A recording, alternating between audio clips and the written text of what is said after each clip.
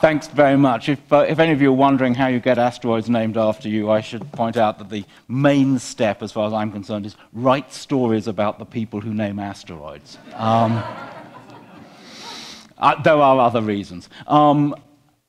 This picture that I've had you looking at while you've been sitting here is to illustrate the dangers of Promethean science. Prometheus, of course, being the sort of like mythological poster boy for radical innovation, having brought fire down from the gods and given it to humans, then suffers from having his liver ripped out by an eagle in perpetuity. These are the people binding him, who I think, if I've got my Greek myth right, are Bia, Kratos, and Hephaestus. Hephaestus not so happy, but these are basically personifications of governmental force, natural energy, and human technology. So basically everyone ganging up on Prometheus. Interestingly, a piece of art by George Romney, the British artist of the 19th century, not the American political dynasty founder.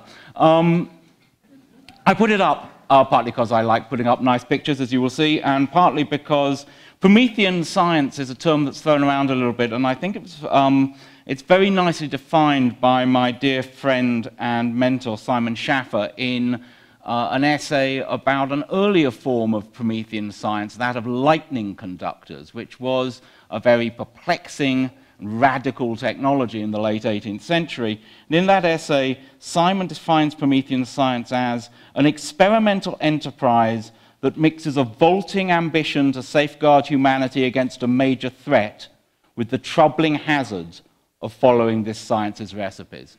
That's exactly what I think we have with geoengineering. We have vaulting ambition, we have a major threat, we have the potential possibly of safeguarding humanity, and we have troubling hazards. So, now here's a clicker. Okay, there's a click, great, excellent. I'm going to give you the basics of the book very quickly and then run through some images that help us think about this, because this book, although it has its argumentative side, is not really just sort of like one big argument for or indeed against geoengineering, but it's an exploration of ways that geoengineering can have meaning. And so it goes into the science and technology that underlie the various approaches that are now being mooted, but it's a little bit more ambitious than that in some respects, and probably more failed than that in some respects too. Hello, is that mic working? Feels slightly odd. Anyway, the essence of the argument is very simple. If you believe that the risks posed by climate change are real and deserve action, then you have a problem, because you may also come to believe, as I have, that the possibility of decarbonization of a form that is radical enough and just enough to curtail those risks is very, very hard to imagine. The world is an economy of 7.3, 7.4 billion people, tied together by the use of fossil fuels, which provide well over 80% of their energy needs.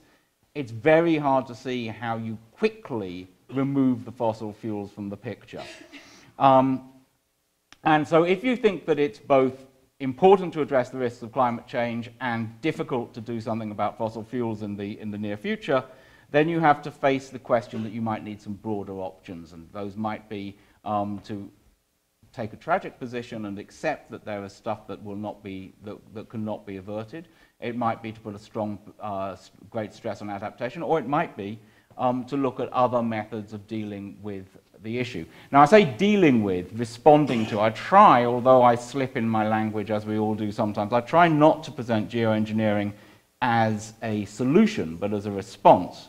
I don't think climate change is something simple enough to have a solution. I think it has responses of various different sorts.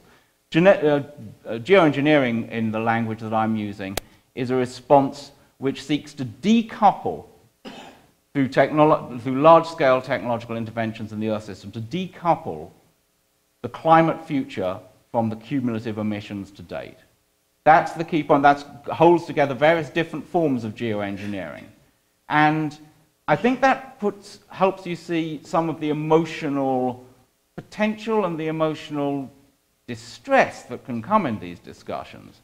There is potentially something very liberating about the idea of being decoupled from the past, being unshackled, being able to start again in some way, being independent.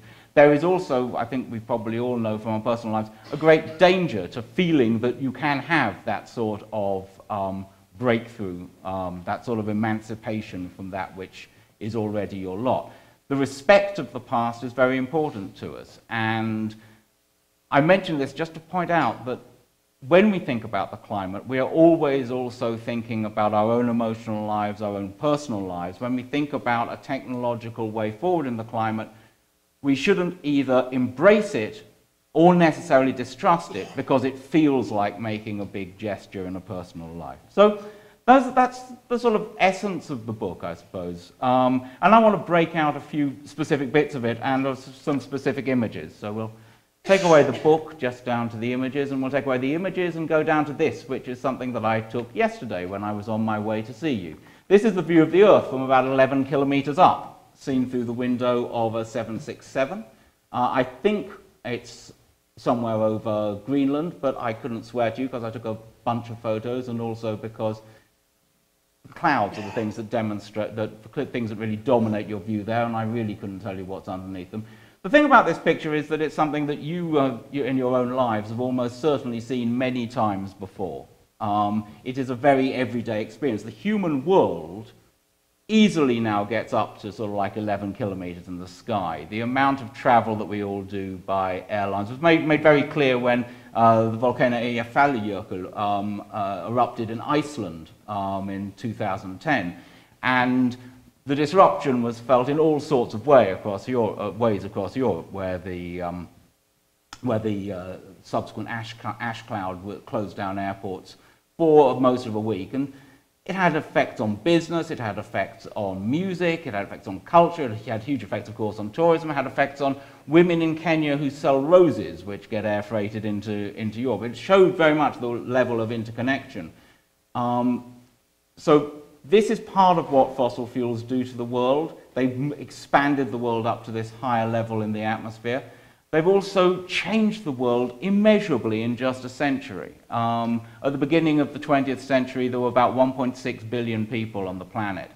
There were 3 billion air journeys last year. 750 million within and to the United States. 3 billion globally. Quite an extraordinary figure. That's 750 million tons of carbon dioxide. So now let's go to another aircraft view that's a little bit less familiar. This is the view from a U-2, Cold War spy plane now re-equipped to do scientific research. You don't often see pictures from it knowingly from the cockpit. This is actually the back rear cockpit of a two-seater.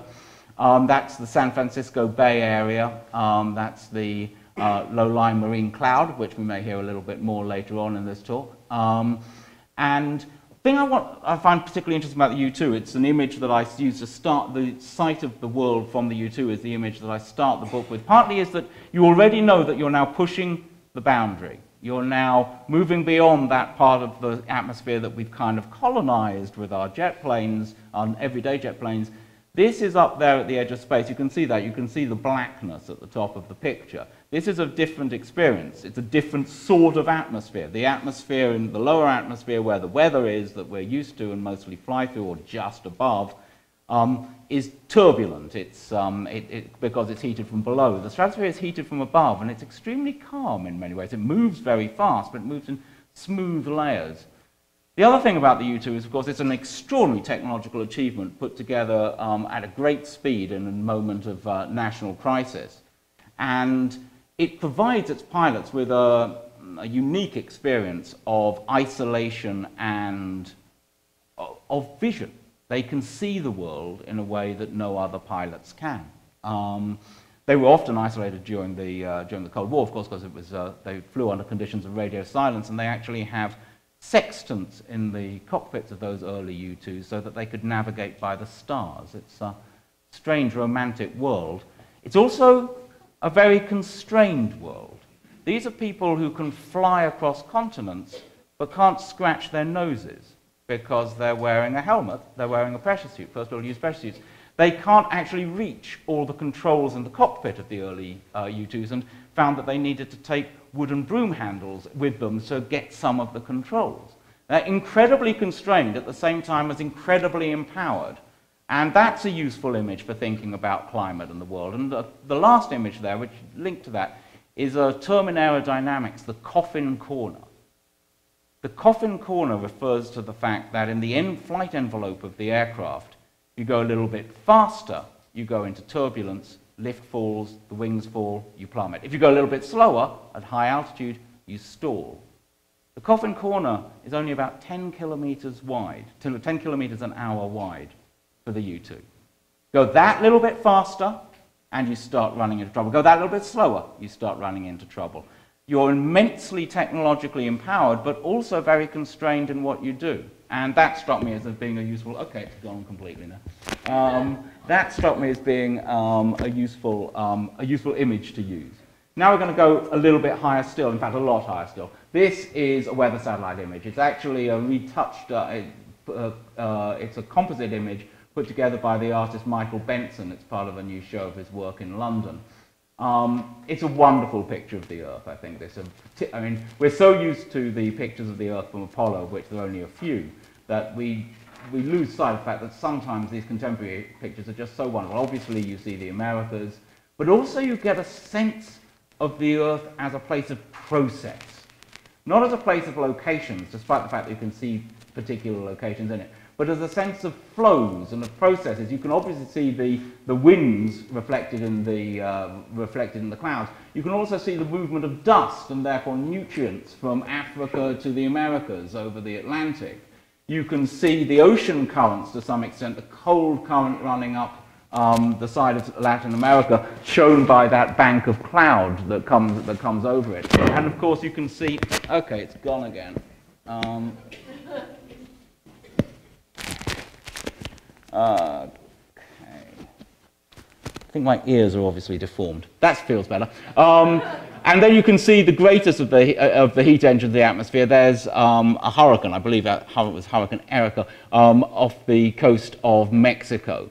So you're seeing the Earth as a planet and as a process, a set of processes. And here, of course, is one of the final pictures of the Earth, probably the most iconic picture of the 20th century. This is Earthrise, taken by the crew of Apollo 8 on Christmas Eve in 1968.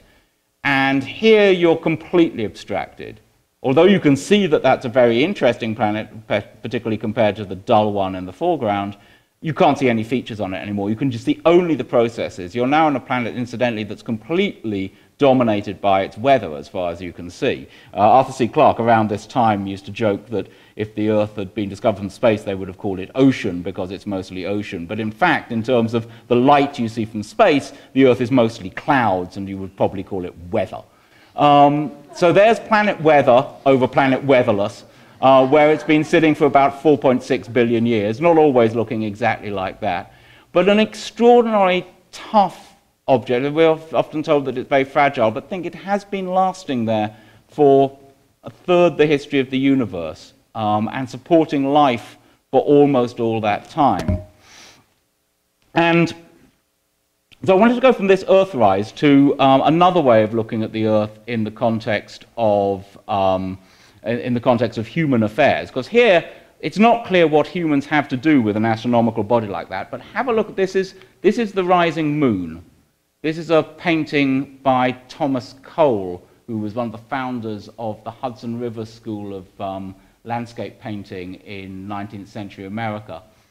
This is from the end of a sequence of works he did fairly late in his career, in the 1830s, called The Course of Empire. And what Cole was doing, I mean, an awful lot of early American landscape painting, and indeed an awful lot of all landscape art, is about trying to understand the relationship between humans and their landscape. And Cole, in this case, is looking particularly at landscape and human time and landscape. And so here you have the wreckage of a human civilization, and the landscape it's in is particularly characterized by this rather interesting thing here. You've got a boulder balanced precariously on the top of a cliff. And if you go back earlier in the sequence, this is the very beginning, nearly the beginning of the sequence, it's not the first sequence, but this is where humans are just coming in. You can see they've built a sort of like Stonehenge-y thing there. This is all very Arcadian, and at the same time, same boulder, same cliff, all the same. It's all the same when the empire gets up to its sort of like slightly Cecil B. DeMille-like apogee, and when the empire starts to fall, the rock's still there. What Cole is saying is that however great the works of humans are, however long they seem to last in human terms, they are a blink of the eye to nature. And that's a common view that we have, and a view that is profoundly misleading in the era that Thomas Cole is just coming into, because here's another artist, roughly the same time, other side of the Atlantic. This is J.M.W. Turner bringing to the canvas a new form of nature. This is one of his mid-period, latest masterpieces, Rain, Speed and Steam, the Great Western Railway. What's really exciting about this picture is that you can't tell what's the rain, what's the speed and what's the steam. It's all one thing, but you can tell something, which is that this is not about cycles of history. There's a very clear line here. There's a progress, there's a rushing. There are, in fact, some hints of the rotary. You can actually see in a better reproduction of this, you can see the wheels. And that, of course, is the essence of the Industrial Revolution. It's the ability at a mechanistic level to be able to go from rotary motion to linear motion to rotary motion and back again. That's what it's all about for Turner. And I write about this in the book. This is one of the few bits I'm actually going to quote from the book, that part of what made the Industrial Revolution's steam engines so world-changing was that they changed the world around them not just mechanically, economically, and objectively. They did so subjectively, too. People started to see the world as not merely containing these strange new devices, but as being one of them. And this is another one of Turner's great steam paintings. This is Snowstorm. Apocryphally, it's said that Turner actually lashed himself to the mast of a steamboat coming out of Whitby in order to go into a storm and to account for that experience in paint. Turner not only painted the engines which were changing the Victorian world in an elemental way, he painted as if he were inside a world-changing engine of his own, a plenum of movement, of power, of energy, of light. And that's, to my mind, the other image that we always need to keep in mind next to the image of Earthrise, of the Earth as a geophysical, as an astronomical, as a cosmic object. The image of the Earth as an Earth that is being moved and changing the people within it because of this extraordinary application of energy to the environment, which starts in the 19th century. Here's a much less artistic, but also rather sweet 19th century illustration of the same thing. This is a Sankey diagram, as they are known in graphic design, after Matthew Sankey, a British Army officer who drew this diagram, the first of its sort, because he was a map maker. He ran the Ordnance Survey, the British military map-making outfit. And he needed to understand steam engines, partly because, as a good Victorian, he had to understand steam engines. It was part of the rules of the game, but also because he actually needed to generate some power in order to run some printing presses and printing processes. And so he decided that the way to do this was to map out energy. And so he maps out the flow of energy through steam engines using these diagrams and using the rather magnificent units of hundreds of thousands of British thermal units per minute to the inch, which I think devotees, cognoscenti of scientific nomenclature will particularly appreciate that one. Now, so Sankey diagrams go on to be used for all sorts of purposes where there are energy flows, and here's one put together by my friend Julian Allwood of the energy flow through the human Earth system. Now, the details of this need not concern you, but what should concern you is that almost all this stuff going in at the end, as I mentioned at the beginning of the talk, is fossil fuel stuff. The green stuff is biomass, and down here we've got nuclear and renewables. This is about 5 years old, but really the differences would be pretty hard to see at this level. Here you have the extraordinary things that this actually allows. There's thermal comfort in terms of warmed air. There's communication in terms of 2.8 times 10 to the 20 bytes being moved around the planet in a year. The most extraordinary one to me is passenger transport of 23 trillion passenger kilometers being achieved by this. That's enough to take the whole population of the United Kingdom to the moon. This is one of the reasons why I think that simply removing fossil fuels quickly and easily from the picture is not a very realistic option. This is not to say, and I don't know if I stress this enough to begin with, it's not to say I don't think it's an important part of future action. I really do. I think that there's no way that this works, that anything good comes out of things if we keep burning fossil fuels regardless. I'm just saying it's difficult to get rid of them and very difficult to get rid of them quickly. And we can do difficult things, but very difficult things are sometimes, not done. That's why it's called difficult. There's a line from Mission Impossible. It's not Mission Difficult, it's Mission Impossible. Fossil fuel reduction isn't Mission Impossible, but it's very, very difficult. And so here is my last Sankey diagram. This is by Kevin Trenberth, redrawn by my friend Wes Fernandez. This is actually the only diagram that I liked enough to actually put into the book. This is flows of energy through the Earth system. These energy flows are considerably larger than even those, that was about 10 terawatt energy flows that we saw back there. These are much, much larger.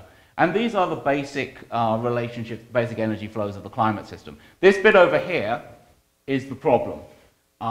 If you make the atmosphere absorb more energy, then this bit, the energy coming back from the atmosphere, gets bigger. And this bit, the energy coming up from the ground, gets bigger. And that all gets a whole lot more energy sitting around in that part of the diagram, and that's what we're worried about. This part over here shows you what I was talking about earlier, which is that most of what you see from space is reflected by clouds and aerosols. That's 79 to 20 feet. It's the clouds that have it, and the aerosols that have it. Aerosols just means little particles that are floating in the air.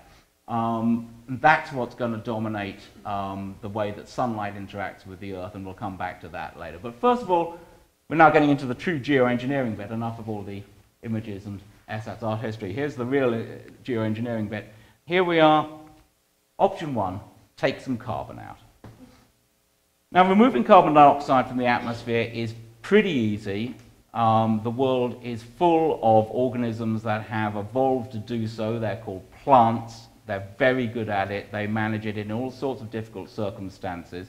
They're not hugely efficient, but they're very, very good at it. The problem is that they are tied up in this thing called the carbon cycle, whereby once they've taken the carbon out of the atmosphere, other people come along, well, mostly other bacteria come along and eat them and put the carbon dioxide right back up there. And so in order to take the obvious ways to take carbon dioxide out of the atmosphere are to mess around with the carbon cycle. And we know that you can mess around with the carbon cycle because we see the evidence at the root of our problem. The fact that we have all these fossil fuels that we can burn is because the carbon cycle has leaked over hundreds of millions of years, and bits of organic carbon fixed by plants have gone deep into the planet, and the planet thought that that was okay, but then we came along and took them all out. And we're undoing sort of like hundreds of millions of years of this leakage in a few centuries, and that's why the problem is of such immense scale. So we have to take some carbon dioxide out. Plants are the obvious thing to do. The problem is, this is a plantation of eucalyptus trees in Australia. The problem is that the amount of carbon dioxide we need to take out of the atmosphere is huge, and the ability of plants to do so is relatively limited. So really early on in the whole annals of climate stuff, the brilliant scientist Freeman Dyson had a look at this and said, well, in order to take carbon dioxide out of the atmosphere, you need to be taking out, let's say we want to take out 5 billion tons of carbon dioxide a year, which would be enough to sort of like keep us on a level footing probably for the next few decades. It turns out that over 50 years, you have to cover almost all of the United States with trees to do that. And you start in Maine and you get as far as Idaho. That's all trees. And then Idaho and Washington and Oregon and California is everything else. So that would be all the agriculture and everything done over there. This is obviously, this is a big chunk of land. Even if we wanted to grow, that's also roughly equivalent to historical deforestation worldwide. If we wanted to reverse all that, we would have to give up a lot of the farmland that has been taken from us. We would also probably have to give up a lot of relatively low carbon biosystems. We probably don't want to work anything like that. We don't want to make the planet work anything like that hard. There are other ways to get rid of carbon. You can put it into the soil. There's more organic carbon, about 4 times as much organic carbon in soils as there is actually in plants.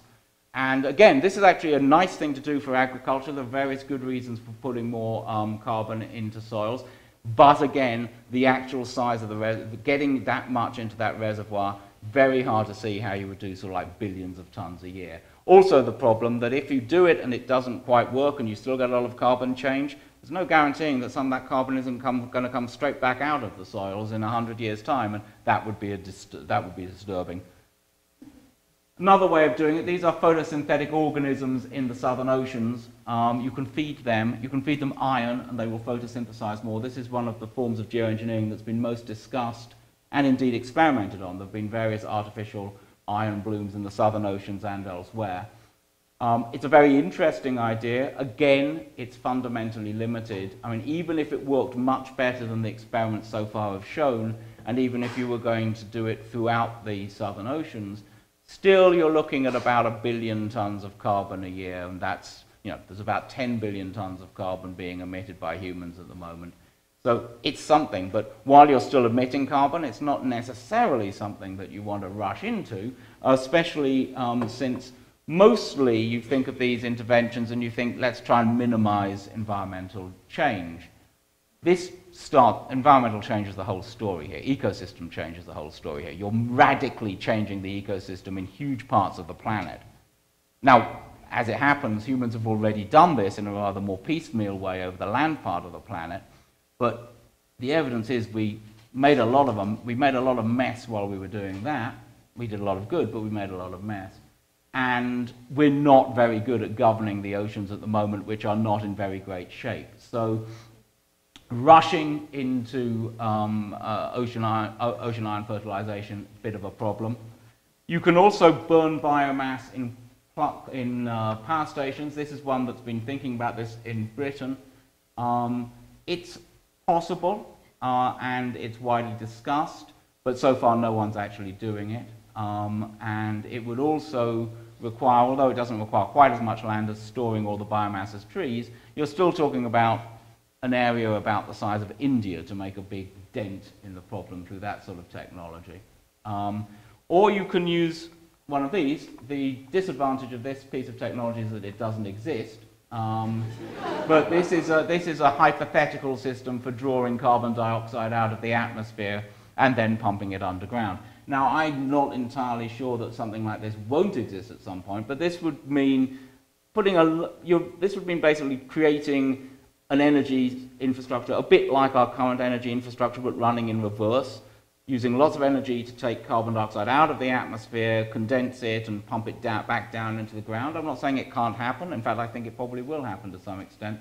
But it's not going to happen in the near future. And there are other carbon dioxide mechanisms that I haven't talked about. The big worry is, we mentioned the Paris talk, the Paris conference just before. Incidentally, it was Paris that put me in mind of Thomas Cole. There was a rather nice exhibition of his work on at the Louvre, and the Paris conference was a good option, or good opportunity to catch up on that.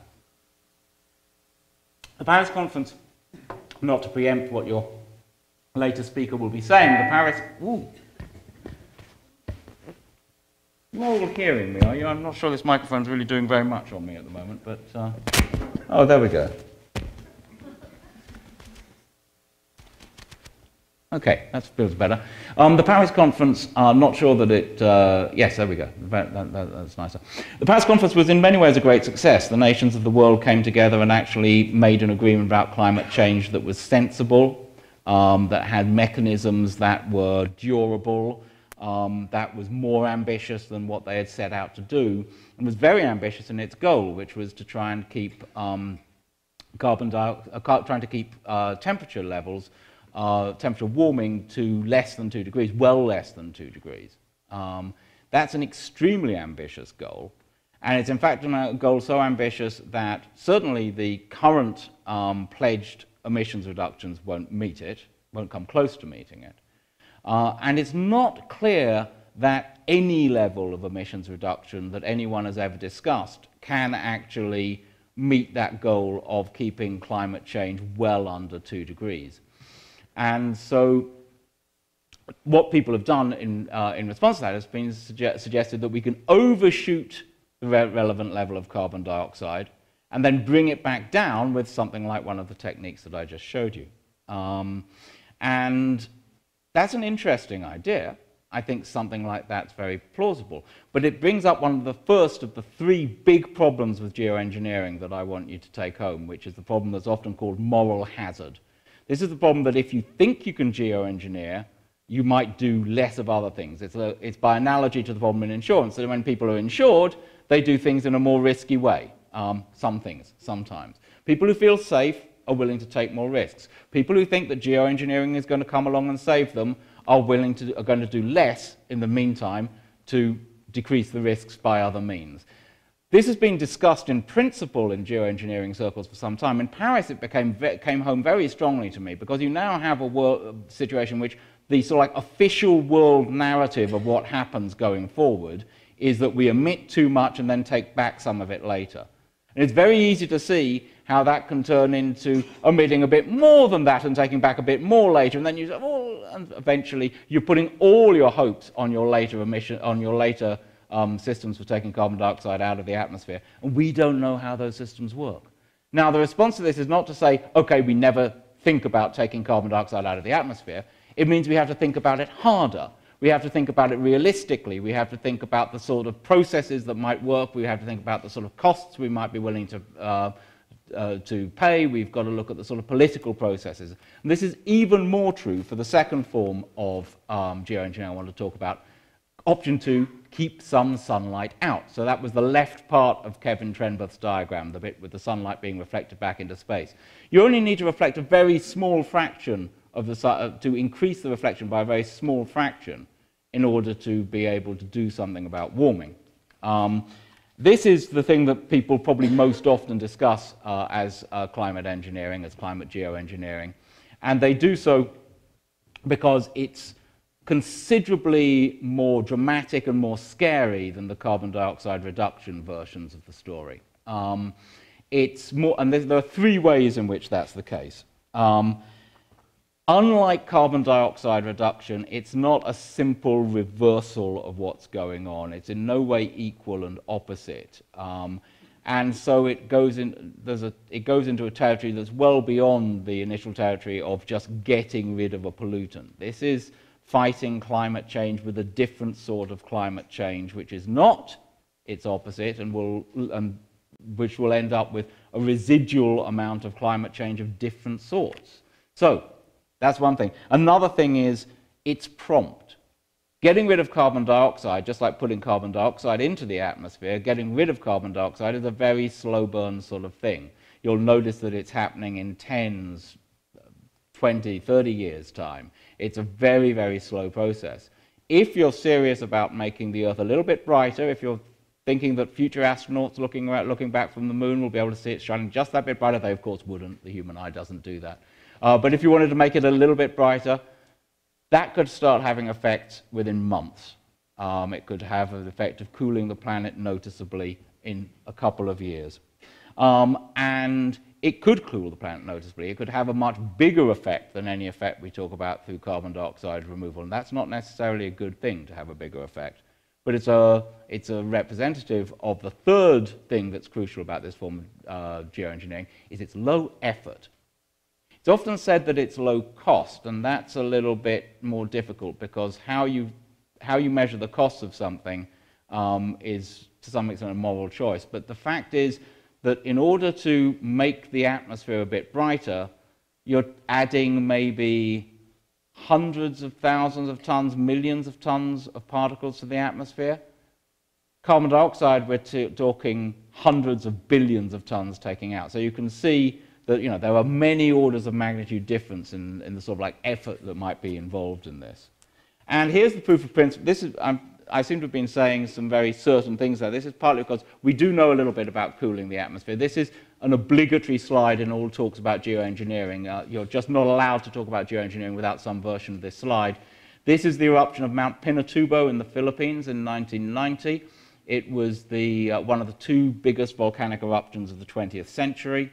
It was rather brilliantly handled by the Philippine authorities with some American assistance, that they diagnosed how big the eruption was likely to be and evacuated people accordingly, so that the overall death toll was well under 1,000, which was quite remarkable for an eruption of this size, far larger than the eruption of Mount St. Helens. And from our purposes, the very important thing about it was that it injected about 20 million tons of sulfur dioxide directly into the stratosphere, up where the U-2s go. In fact, U-2s flew through the stratosphere to monitor this process. Up in the stratosphere, that sulfur dioxide gets changed by various chemical and physical processes into tiny little particles that are bright and reflective. And those tiny particles reflected away some sunlight, and the Earth cooled. It didn't cool very dramatically, because by the time the cooling had started, the particles were starting to fall out, but it did mean that the next year, 1991, was significantly cooler than it would otherwise have been.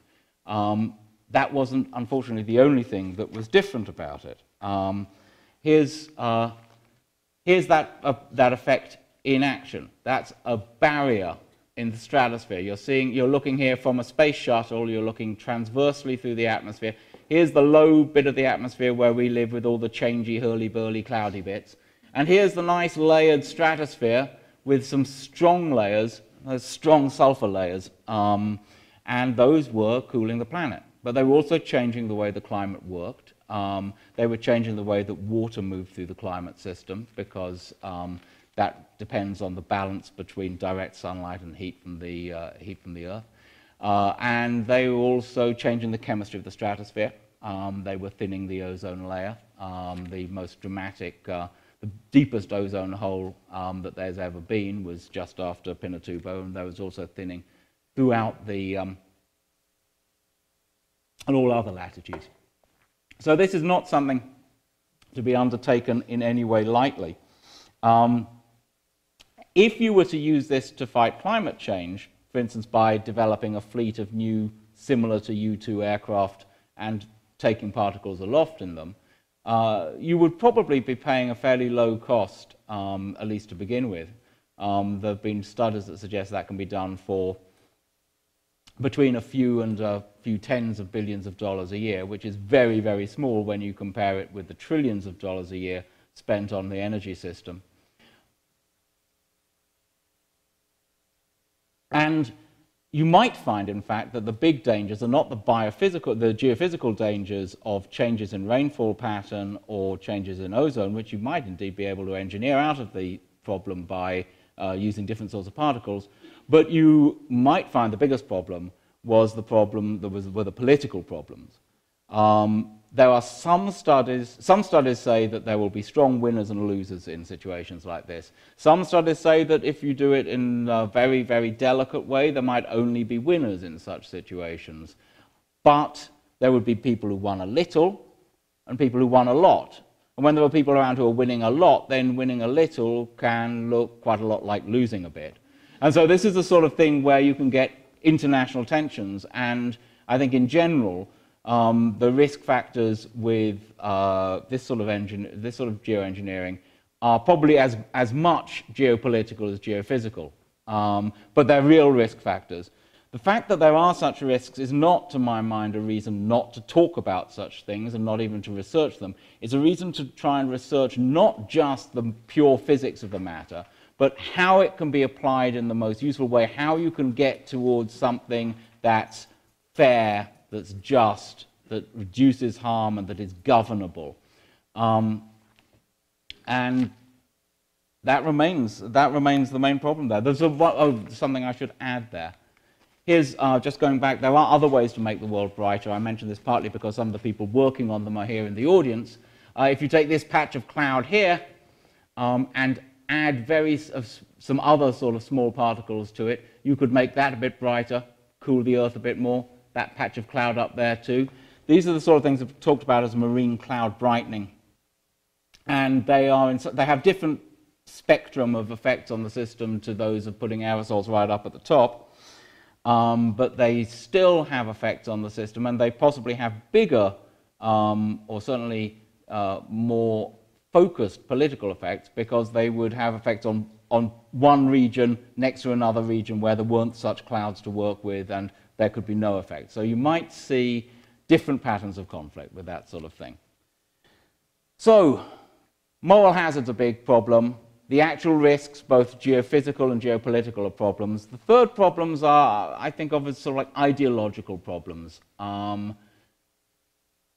This is the mismatch problem, what we might call the category mistake problem. The cartoon here, for those of you who can't read it, the man's on a stage rather like this, saying, "They say 400 years ago a squirrel could go from the Atlantic to the Mississippi without touching the ground. I dream of bringing back those days, which is why I've developed the aerial squirrel transport pod." And this is known technically as missing the point. The reason people want to fix the environment, the reason someone like me wants to fix the environment is largely about minimizing harm, but I know that that's not the only reason people want to fix the environment for. People want an environment that they can have a particular sort of relationship with. They want an environment that speaks to them about the relationship they wish to have with nature, or with God, or with their fellow people. Just getting the appearances isn't the point. The point is actually to somehow be in a better balance than you are today. Squirrels not touching the ground isn't the point. The forests are the point. And techno-fixes are never going to speak to that sort of concern. I think that doesn't mean that one should rule out technological approaches. And I think there are ways of being in the environment. If I thought that you can't really believe in nature while having a world that is geoengineered, I'd feel differently about it. My conception of nature is not as a sort of like unblemished stock of stuff. But I realize that people have very different values, very different systems, very different ways of thinking about the world. This is one of the category mistakes, one that I think see leading to an ideological problem. The other one is related but possibly deeper and speaks back to Prometheus right at the beginning of the talk, speaks to notions of tragedy. Tragedy, as we know, as we've been taught by the Greeks, is a matter of pride, of hubris, and of nemesis. It is a matter of not mistaking your power or what you think of as your power for the ultimate powers. Here's another illustration. This is a picture curated by my friend Michael Light. In some ways, it's a classic version of a modern American, of a 20th century American landscape. You can see this is a very lovely version of the Western landscape, the sparse foreground, the mountains in the background, the straight line of human intervention, which I assume is probably a highway along there. It's only when you look at it quite carefully that you will notice, because of the way the shadows go, that that is not, in fact, the rising sun, and certainly not the rising moon. That is a nuclear explosion called Plum Bob John, which was in 1956. And that ability of humans to mimic the powers of the sun is always something that should give us pause, because of the way that it speaks to our history of technological development in the decades up to and after that. When we talk about world-changing technologies, the nuclear weapons race and the continued presence of nuclear weapons clearly represents a sort of like high bar of the imagination, because there's nothing more world-changing than something that's world-ending. These are technologies that one should speak of in the same breath as geoengineering, or to put it the other way, geoengineering is the sort of technology that one should speak of in the same breath as these things, and that should obviously give us pause. Again, should it stop us? No, I don't think it should stop us from thinking about these things, but should it encourage us to move forward with care, with trepidation? Yes, of course it should do that. But I didn't want to end with this particular bang, and I didn't want to end with just trepidation. Here's a cathedral, often called a cathedral. This is Bankside Power Station in London. It was the tallest non-cathedral building in London when it was built, and it's just opposite St. Paul's Cathedral on the other bank of the Thames. It was built in the 1950s. It operated for only about 10 years at full power. It was closed by the 1980s because burning oil to produce electricity in the center of a city was no longer something that anyone wanted to do. It was also, incidentally, an environmental marvel of its age. It was the first British power station, I think maybe the first in the world, to have sulfur scrubbed out of its flue gases. It's a magnificent building by Sir Giles Gilbert Scott. And it has, since 2000, been the home of Britain's great collection of contemporary art, the Tate Modern Museum. And one of the things that Tate Modern has done is transform the central turbine hall, which is the whole length of that building. That building's about 200 meters long. The whole central hall is one great big space. There's a huge challenge to artists, of which some artists have risen to and some have lamentably failed to rise to. But the greatest success in it was by the Icelandic artist Olafur Eliasson. And he created something called the Weather Project, in which he wanted to get that sense of change and cycling and difference that I was talking about earlier as the essence of the planet and get it indoors. And he failed in some respects. The project was meant to have clouds in it and things like that, and that never really paid off. There was just sort of like kind of haziness in some places. But what he did get was the sun. This is the Weather Project by Eliasson. It was an extraordinary experience to witness it, partly because all other people had been cowed by the size of the turbine hall. He installed mirrors all along the top of it to create that sun floating at the end of the building. There was, of course, a huge historical, technological irony about the whole thing, that we were in a space that had been built to transfer the energy stored up in plants 300 million years ago back out into electricity. Now those turbines had been removed and we were using electricity to recreate a sun, an artificial sun for our own private delectation. And I think a lot of people, including me, when they first heard about this, had some worries about it. They weren't quite sure how it would work. And it was unbelievably popular. It was popular because it was big and dramatic and yet oddly intimate. It was popular because you could actually pretend that it was the sun. You could be moved by it like a sunset. You could, I mean, you can see some people down here. People were effectively sunbathing. There is no way of getting a tan off this object. But there was a way of being together in a certain light that was attractive and moving, and it brought people together in this strange way. Now, I'm not saying that geoengineering is in some ways a huge piece of installation artwork, but I am saying that you don't always know how people will respond. You mustn't be blind. I think people often are blind to the aesthetic dimensions of technologies and to the spiritual dimensions of technologies. And that's wrong. But you should also not be so foolish as to assume ex ante that you know that you can prejudge what the responses might be. And here we saw a response that was not a response of rejection of the artificial, although it was clearly artificial. It was not a response of finding everything prosaic, though this is just everyday neon light and mirrors. It was a response that had something of human solidarity about it, the way people came together. It had a certain nobility and it had a sense of wonder. I don't think that those are things that one will necessarily see in discussions of geoengineering, but I think, and I think my book seeks to show, that they are things that are at least conceivable. And so that's our battered little artificial planet. Those are our protections, and that is the book. Thank you very much indeed.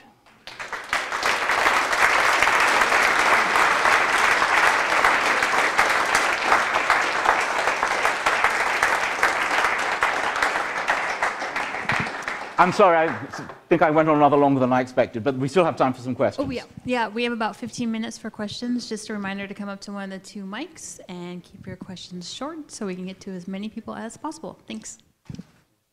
You had mentioned like the planes and the sulfur and the sulfates. Are they already doing that?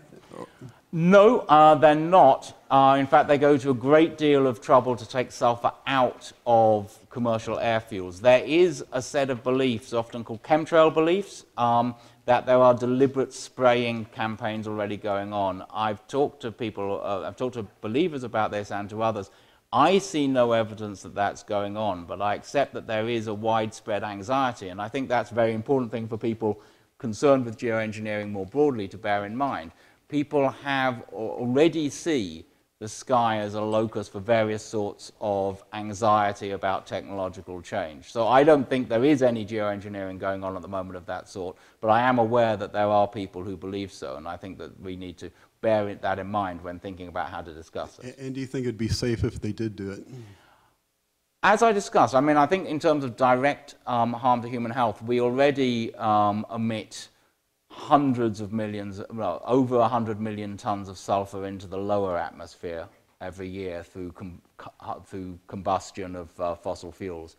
The amount of sulfur that you're talking about in the upper atmosphere there would be less than 1% of that. And so if you were doing it with sulfur, the change in total sulfur burden at the surface of the Earth would be imperceptible. And if, as one would hope we would do, we reduce the amount of sulfur in the fossil fuels we're burning at the moment, because that sulfur in fossil fuels in the lower atmosphere is killing hundreds of thousands of people a year because from lung disease. We want to reduce that, but we would have to reduce it to almost nothing before the burden from the stratosphere became even appreciable, even measurable at ground level. Thank you so much for your talk. You mentioned winners and losers. Mm-hmm. And could you elaborate a little bit more? Okay, well, we've kind of fetishized in discussions of climate change global average temperature, and there's good reason for that. It's something that's easily measurable, but it's also oversimplifies. When you change the climate, you change patterns of rainfall, you change patterns of cloud, you can eventually change ocean currents, and all those things will affect different countries differently.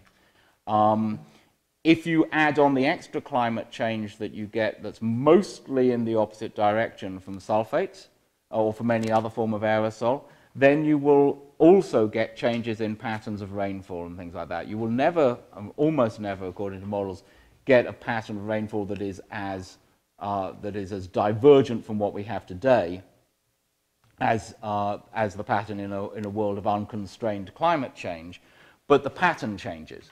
So climate change tends to give more rain to people who already get, global warming gives more rain to people who already get rain, and less rain to people who already are short of rain, which is kind of mean. Geoengineering would change those patterns, and so there might be countries where the change was markedly different from what they would expect under climate change and did not fit their current agricultural practices or something like that. And so you can conceive of how there could be losers in this. And if you did it in a really big way, if you did it sort of like having a volcano go off every year, there would undoubtedly be distributional effects like that. That although the average temperature might stay very close to what it is today, the pattern of change would be deleterious to some. My feeling is that that's exactly the sort of area where you want to design your intervention in such a way as to try and meet that problem from the gate.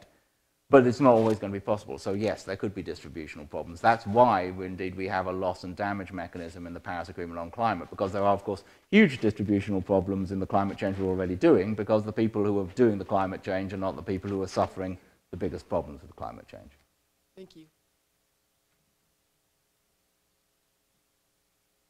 You considered in your option number 2 of blanketing some of the sunlight, the biohazard of reducing the energy supply for the base of the food chain to yes, I have. Didn't go into that, but synthesize yes. CO2 in water to make the food for the food chain. Well, yes, I mean, there we have nice evidence from Pinatubo, that eruption in 1990, which is that global levels of photosynthesis go up, not down, when the sulfates are in the atmosphere. And there are various reasons why that might be.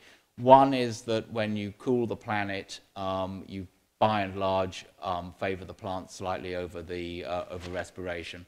The other thing is that plants, and this is still an area of plant physiology over which there's some debate, but plants don't like direct sunlight all that much. Certainly some plants With don't. the plankton.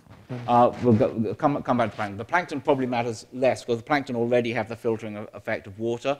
And so other than for the plankton right at the top, there's an obvious possibility to move up in the water column, and that could very, very easily overcome any effect. And the other thing is, this is a very small effect. This is at a sort of like a less than 1% level. But just going back to the question about why the world is actually more productive in the year after Mount Pinatubo than in any other recent year. And part of the answer may well be because diffuse sunlight does better than direct sunlight from many different sorts of plants. So it's not an inconsequential thought, but the evidence so far suggests that at the sort of levels that I'm talking about here, there's really not much need to worry about photosynthesis. This is irrelevant from some of the geoengineering, but since you're familiar with the asteroids and been named after you, what do you think? What do you think of the unique single mountain on Ceres that has been engineered and constructed by probably someone with a very high capability, and it's 4 miles high, and it's on an asteroid 600 miles in diameter, but it's the only single mountain 4 miles high that looks like it's been constructed. This is a NASA photo, and they've not. Of my many regrets of this past winter, one of them has been that I have not had the opportunity to think about the Ceres data as deeply as I would wish. I don't offhand think. I've written actually a whole book about planetary geology, mapping Mars. One of the things is that planets are very, very strikingly able, and minor planets, dwarf planets, are very strikingly able to surprise us. I'd need to know a lot more about a peak on Ceres than simply the fact that it was a peak on Ceres to rush to the conclusion that it was artificial. Well, it looks like a singular aluminum tubes or something with the same reflective capacity, which are all the same size, surrounding this unique single mountain. There was a point when... It's in Astronomy magazine, January and last December and January. The photo is there if you want to see it. No more comments? I will check it in. Okay.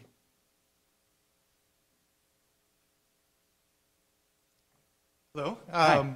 Besides blanketing the Earth, or blanketing most of the United States with trees or whatever, can you comment on the current state and feasibility of the artificial carbon sequestration technology, like the wall of fans out in the desert right, that yes. you show? I mean, how far away are those technologies, and what sort of things are being experimented with that show promise? What you need for something like that, I mean, one of the problems is that unlike plants, which generate energy as they fix carbon dioxide, those technologies need energy in order to fix carbon dioxide.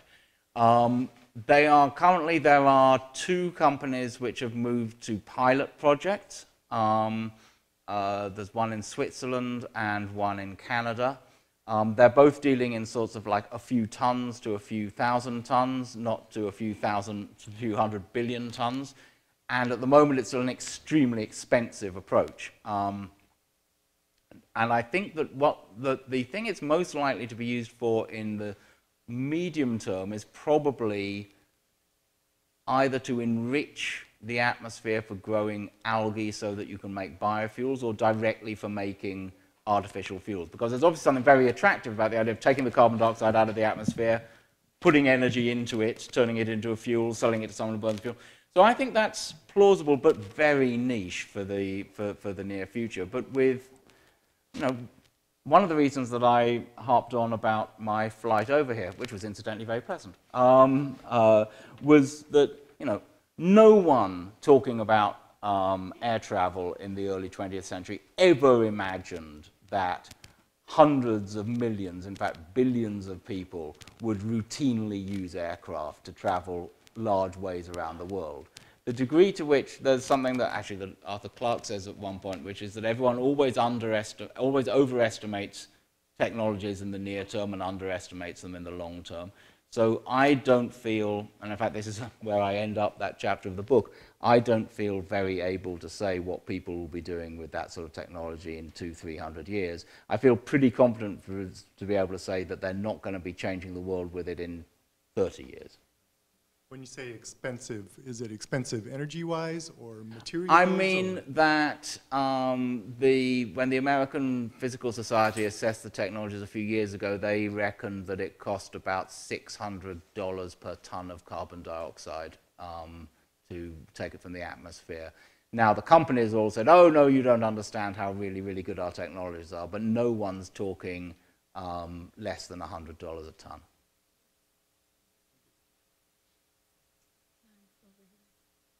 I'm over here. One of the PR. Oh, sorry, there's another mic over there. I'm sorry, go ahead. I'm not going to ask a scientific question because I truly half understood what you said. Mm-hmm. So I'm going to ask a political question. You're from the UK, correct? And other than writing the book, it sounded like you attended the Paris conference. I did. So do you do that in the capacity of an advisor to the UK in terms of what they ought to do? No, I did it. I mean, I used to actually cover the climate beat for The Economist, and I stopped doing that a while back, but I still have a sort of like, I'm still part of, the capacity we have as a magazine for that. And so I went there to provide backup capacity for my very talented colleague Miranda, who really didn't need me there at all. So I was able to swan off looking at art and just talking to people. Well, the reason I'm asking is, do you have the same problem in the UK we have here, where there are climate science deniers that get involved in the midst of any kind of change we might want to make? We have a problem. We have a problem that one might see is quite similar of climate action deniers rather than climate science deniers. We have a moderately sophisticated, and at the politically salient level, we have a moderately sophisticated bunch of people who argue not that climate isn't changing, but that the climate change is exaggerated, that the capacity to adapt is greater than people think, and that the problem's not urgent. So we don't have the flat outright deniers. We have these people who, as it were, always emphasize the most benign possible reading of any data. And they are very effective because they can play to, we have now a completely bollocksed up climate policy in Britain, where we are closing down the cheapest forms of low carbon energy, which is onshore wind, and paying for a ruinously expensive nuclear power plant at the same time, and not developing offshore wind, which I think is where Britain's sort of like quasi-unique resources, because we have a great wind resource there. So we are by no means a country that can pride ourselves on our climate action. That said, we are a country where it was possible at the beginning of the last election campaign for all three leaders of the major parties, in fact, all four leaders of the major parties, to agree that climate action was an important plank in their view of the world, and that we have a legal obligation to reduce carbon emissions within the country. So we are, from that point of view, I think, in a slightly better shape than you are. Thank you. Yeah, one of the PR problems that that geoengineering faces is that, at least in the public mind, everybody can sort of cite these examples we learned in biology about disastrous intentional human interventions in the natural world, toads in Australia and such. Do you offer up examples where there have been net beneficial intentional human interventions in either the natural or geophysical world?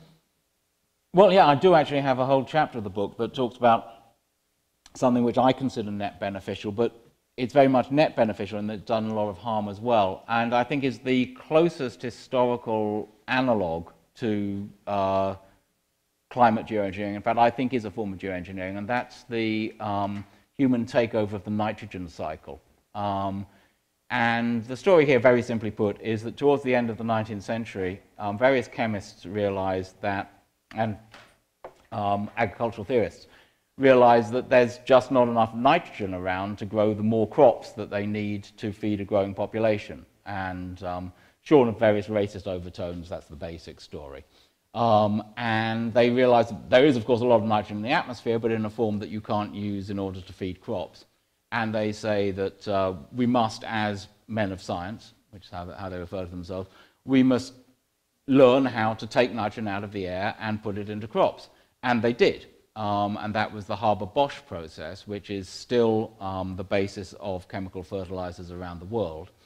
And they changed one of the basic ways the Earth works. The fixing nitrogen from the atmosphere and turning it into something that plants can use is something that has historically only been done by bacteria. And in just 1 century, and they've been doing it for 3.5 billion years, in just 1 century, humans outstripped them. There's now more nitrogen fixation done by humans, a lot more than there is by soil bacteria in all the soils of the Earth.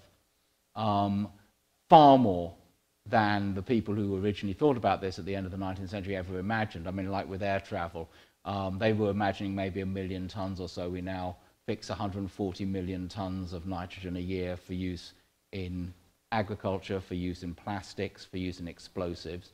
We could not have fought a war like World War II without artificial nitrogen fixation. We could not support a population anything like the population that we have today if it were not for the fact that people are fed with plants that are grown with artificial fertilizers. And this is not just a change on the planetary level, it's a change, it's a quite intimate change. The nitrogen molecules in your muscles and in your nerve cells and in your DNA, about 40% of them come from a factory. You don't think about it because they've come through a plant, but they came from a factory, probably a factory not too terribly far from here because nitrogen fixation tends to be a fairly local business. We changed the whole planet. It's like Turner, sort of like being in the thing, seeing the thing, being part of the thing that changes. We're all part of this nitrogen revolution. It's done a great deal of harm. There's a lot of nitrogen pollution, surplus nitrogen applied to fields. You have things like, I believe there's one off the coast here. There's a big dead zone in the Gulf of Mexico. At the same time, in the middle of this century, the population of the planet was about 3 billion people. This was before nitrogen really kicked in. Those people were going to have children. And without the nitrogen revolution, which was sort of like seen as the green revolution in the developing countries, but was also a revolution in the amount of crops that were produced in Europe and America, the people that were born in the middle of the century would have had a much, much harder life, and probably many more of them would have died. And if they hadn't, then they would have had to strip an awful lot more what is now wilderness down into farmland in order to try and scrabble a living. So humans taking over the nitrogen cycle is probably the single most important thing humans did in the 20th century, even though I've talked to economic historians who don't even realize that they did it. And so that's the analogy I'd use. And by and large, when I say this, the obvious comeback is people saying, well, wouldn't it be better if we had a smaller population? And in some ways I can say that's true, but I think it's very hard to say that when you already have a population in the middle of the 20th century that was growing very quickly with the highest doubling rate it had ever had. Saying at that point, well, it'd be nice to keep the population at the 3 billion level is a bit like asking the question, well, who gets to die? And I think that it was good that fewer people did. I have a question. Does your book address one of the aspects of climate change that you haven't mentioned so far, namely ocean acidification? There yes, it does. It absolutely does. Though slightly tangential. You're probably right. I should probably have mentioned that. That's one of the reasons why the sort of geoengineering I'm talking about, especially the sulfate stuff, is not in any way a replacement for emissions reduction. It's an addition to it. Carbon dioxide emissions do stuff that you can't, and ocean acidification is the big example, do stuff that you can't do away with through this. And it's why, and if anyone, as some people occasionally do, say, well, we can just get rid of the whole problem through geoengineering, they're just wrong. Ocean acidification stands as a separate problem. And in fact, I think that's actually, okay, we could talk more about that later. There's a second order point. But yes, it talks about this in chapter 6, in the introduction, and in chapter 12. Oliver, what's your prognosis? Prognosis for the Earth with its inevitable dilemmas with warming? And I think I tend to echo the notable Italian Marxist Gramsci, who talked in his prison diaries about the necessity of pessimism of the intellect, optimism of the will. You have to take an objective position on the bad stuff, and you have to at the same time say that it can be made better. I think that there are real risks of severe climate change, but I think that there are also real potentials for doing good about it, and I think that by treating that potential seriously and not just being fatalistic or nihilistic about it, but at the same time not being Pollyanna, you can actually contribute to making the world a better place. That's what I'm trying to do.